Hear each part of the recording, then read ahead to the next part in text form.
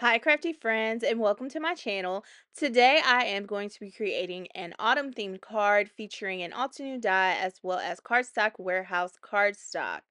So, this is the whimsical flower vine die set, and I will be creating sunflower esque flowers. The right side of this die, those are the flowers that I will be using, but there are two options with this die set. I also have some cardstock warehouse colors. There is chartreuse, canary, rust, craft, and Mars. I will not be using Mars, but I will be die cutting the vines out at least 4 times in chartreuse. The flower petals will be die cut out at least 4 times in the canary.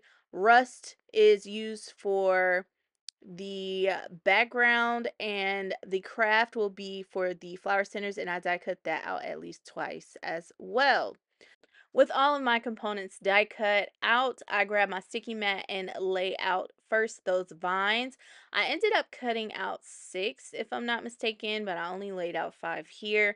And I'm going in with some mountain pine ink. This is fresh dye ink from Altenew, and I am focusing that along the center of each vine and the innermost portion of all of the leaves, just to provide some color variation. I will not use all of these on the main portion of the panel, but it is good to have extra just in case you like one more than the other. Once I'm satisfied with those, I lay out all of my flower petals and the centers. I'm using lemonade stand to ink up mainly the centers of each of those flower petals, and then I'm using dark chocolate for the sunflower centers. I'm not aiming for perfection on these petals because I will be layering these up onto one another. So each petal will actually be 2 yellow petals stacked on top of each other. I will also mention with this die set, it does have the keyholes that allow you to easily align the petals with the stem. So each little stem, or each little circle on the vine, has a shape keyhole that is die cut out of that, and it matches up with a keyhole shape that is die cut out of the center of each of those sunflowers. So when it's time to arrange these and adhere them, you have a guide for how they should. As I stated before, I decided to go with the rust for the background on my card, and this is me just playing around with placement, ensuring that I like how these vines will be looking. Originally, I was not only going to double layer the flowers, but I was also going to double layer the vines, and I ended up not doing that, but I still use all of the vines later. So here I am just using my Canyon clay ink, and I am inking up around the edges of that rust cardstock just to add more variation. Of course, I will be placing the die cuts on top, but it just adds a little bit more interest to this card panel.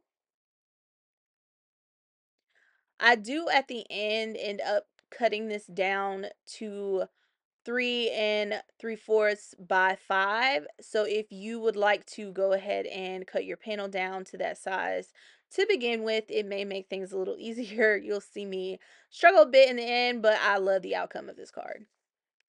So based off my initial placement, I went ahead and added some precision glue to the back of those vines and placed them down. Now I am just adding some glue to the keyholes, and I am trying to align those. I wasn't thinking about actually aligning the keyholes, so you will see my head poke in and out of frame because I'm just trying to make sure I'm aligning the right petals with the right little keyholes. Once I have my first layer of petals down, I grab some foam squares and I start adding those to the centers of these petals, because again, I am stacking these on top of one another to create more dimension, and I have to look at the top vine to make sure I'm putting the right petals in the right place. So again, you just play with the placement and add your foam dots to create that dimension. A tip for this part of the process would be to ensure that when you're placing your foam dots, they are centered in these flower petals so you don't have any of the foam poking out between the petals. So if I did, I would have white showing through between the petals. All right, now that that is complete, I am going in with my wet glue, the precision glue, and adding those centers on. Again, I did not need as many as I die cut. You just need to die cut out 2 sets of the circles, and because I had so many, I ended up adding some that were already shaded and some that were not. So I'm just going in with a small little detail brush and adding more color variation to those centers, which I actually end up covering up. So it doesn't matter. But the point here is that you can die cut these out and shade them in the beginning like I did, or just shade them once you have them in place on your card. I decided that I needed a little more dimension, so I grabbed these Woodland Escape enamel dots from Altenew in a darker tone. It's more of a brown tone here. And I ended up deciding to just add them onto the centers. There were some that were the perfect size to match up to the center. They aren't covering the entire brown circle, but they cover most of it. So that's why I said I really didn't have to add the additional shading if I knew ahead of time that I was going to just use these enamel dots. Once all of my dots are in place, this is what my panel is looking like. Now I'm moving on to my sentiment, and I'm using the Uplifting Sentiments from Altenew. This is a stamp and dice bundle that you can get, and I am going to grab the You're the Best sentiment. I felt like it fit the space the best, so I am going to stamp that onto rust cardstock, and then using some black ink. I think this is the Altenew permanent black little ink cube, and I just stamped that on and die cut the sentiment out. All right, so now we are at the point of this video where things got a little hectic. As you can see, I bumped my camera and things are diagonal now, and that is because I decided to cut down the card panel. Again, it's easier to just cut this to the size that you want before you add all of these things on, especially those hard enamel dots. But I do cut this down to 3 3/4 by 5. And once I have my panel cut down, I do add on my sentiment using some foam tape. These are just foam strips from scrapbook.com, and I'm just going to pop my sentiment up. And I love the tone on tone look, and I thought this sentiment was the perfect size to fill that kind of gap. So now the vines look a little seamless. I still have to fiddle with the petals on the flower that was cut very close to that enamel dot. And when I was deciding which cardstock I wanted to use for the back, I decided to go with the craft cardstock. I also had an aha moment here because I had these additional vines sitting on my desk, and I didn't want so many to just go to waste or sit in my stash until I made another card. So I decided that I would add these to my actual A2 size panel of that craft cardstock, and I will have these vines kind of peeking out behind my panel.